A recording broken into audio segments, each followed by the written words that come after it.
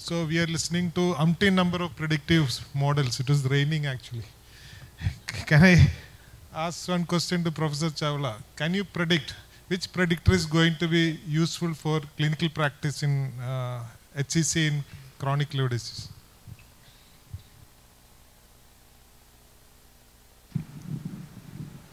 See, looking at the literature, the easiest would be FIB4 if a fibroscan is not available freely with you.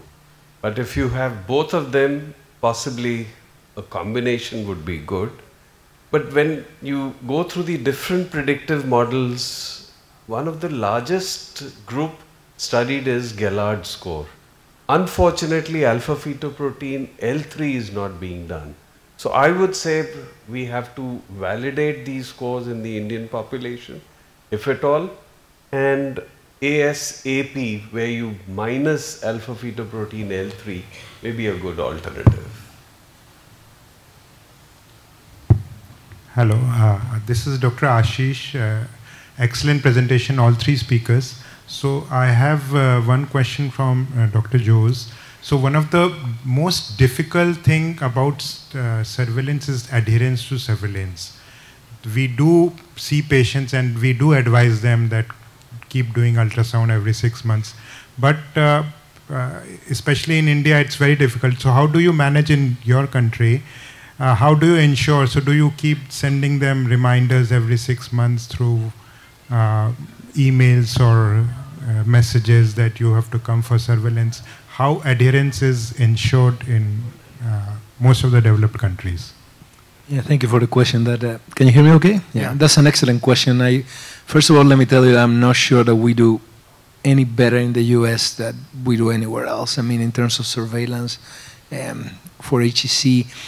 In my university, at least, we do a few things that we try to maximize. One of them is patient education. I do invest some time in talking to my patients and telling them how important it is to be surveyed. So that in patients with hepatitis B, that's particularly difficult because they don't have any symptoms, so they feel great. So try to convince them to come to the hospital to get an ultrasound every 6 months is difficult. But I think patient education is a key factor. There are some studies done by Amit Singhal in Texas where he was trying to figure out what were the barriers for patients to get surveyed or come to screening. One of the barriers is trying to get an appointment for an ultrasound. So one thing we do in my clinic is for the patients that need an ultrasound every 6 months, they leave the appointment with me with an ultrasound schedule for 6 months, 3 months, or whatever it is that they need to do it. So in that regard, I think we try to push them to come more often. Beyond that, some groups do call patients. They send emails to patients. They're all great options, and they actually have been shown to improve surveillance adherence, but you need to have resources for that, and that's a bit of a problem. Can I ask the next question here? Excuse me. Yeah, hi. This is Deepika Kedia from Kolkata. Dr. Saraswat, since you and Dr. Chawla are both in private practice now, and me being a private practitioner, I do spend a lot of time educating my patients that they do need to do alpha-fetoproteins and ultrasound, and they still don't turn up. And I have records of all my patients. So do you think it's a good idea to actually call them? And say that you are due, because they don't bother coming half the time, in spite of educating them, in spite of spending time. I think this is a universal problem, and all of us are facing it. Much of it, as you talked about, is the 3 A's, lack of awareness. You may be among the physicians who are aware. Most of the physicians in practice are not aware that they should be surveilling these patients. And then there is the huge number. So what I mentioned about, and what now most of the scores are trying to do, although across the board validated scores which you can apply may not yet be available, but trying to follow this humongously large population of patients who are currently, according to criteria, eligible for surveillance is actually really not doable. So if you're able to concentrate on identifying the high-risk group who are really at high risk of developing HCC above the numbers that I showed, probably your task might be easier, and you may be on stronger grounds with these numbers to convince that person that he is at high risk when the individualized approach could work. So no, but would you still call them? Because if they don't turn up, would you like Like in you US, certainly okay, go it's ahead and possible. call them. When they are not coming more than once or twice, it is because they don't want to come, and your calling may or may not make a big difference. Well, I mean, we can certainly make the effort and call them, but I can't really because be in very private practice, optimistic people about think it. you want your fees, and that is why you're doing it. They don't understand the risk. That is about awareness and education. That's not really something we can discuss here, but the patient needs to be aware and told about his risk. Only once he accepts that will he accept your advice for follow-up and to avoid that risk. Just in addition to what you asked, even in US, the implementation of these is just 25%. In India, it is even worse. So what I personally feel, if you have the time to have a good predictive score, when the patient comes to you, give him the fear that you fall in the high risk category and you have to follow up. Maybe that may work. Or a digital information to the patient. But how much of us have the time for it? Huge load of patients. But I think predictive models would help us in the future. Very interesting talks. My question is regarding non-cirrhotic HCC. Now, we know that the incidence of non-cirrhotic HCC is rising, especially in MASLD. So what should be the screening strategy, whether it should be etiology-based, or for NASH it should be different, for B it should be different, or it's the same for all? And such a huge population, how do you screen for HCC, and what should be the predictive models? I think, Sunil, what we need to do is pick up patients with the help of FIB4 or FibroScan, those who have a very high value, who have not gone into a stage of cirrhosis, maybe do a surveillance in them repeatedly, no matter whether it's MAFLD, HCV or HBV. So that means ultrasound and an alpha-fetoprotein every 6 months who have advanced fibrosis, all patients? So that the population is going to be huge. So that population is going to be huge.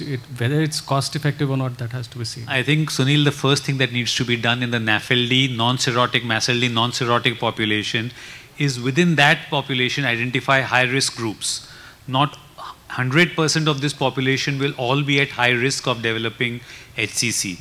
The genetic mutations and the PNPLA3 and the other mutations that predispose to hepatic steatosis might help to refine your search criteria. And at this present point, you're talking of practice. I'm not talking of practice. I'm talking of finding out the subset first on which you need to concentrate and then extending it to practice.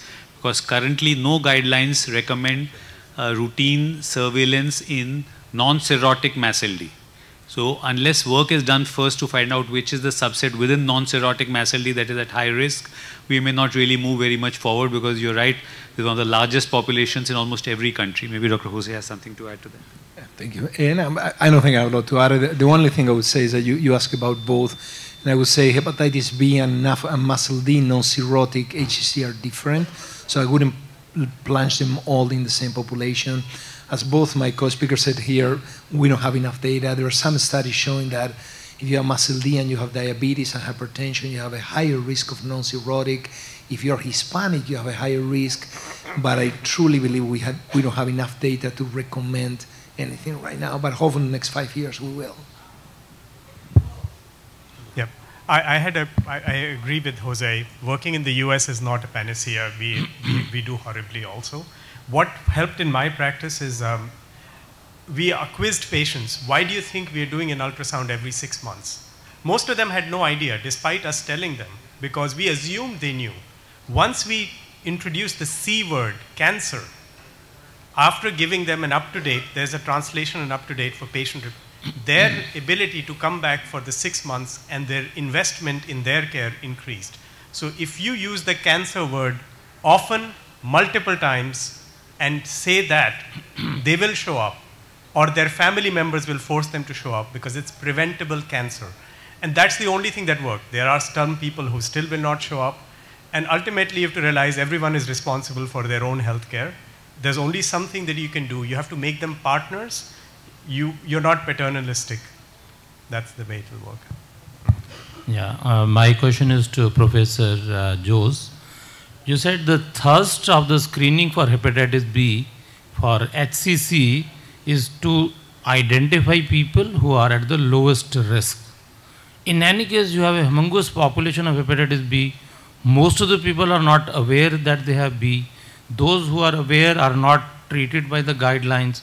Those you advise, they don't take treatment.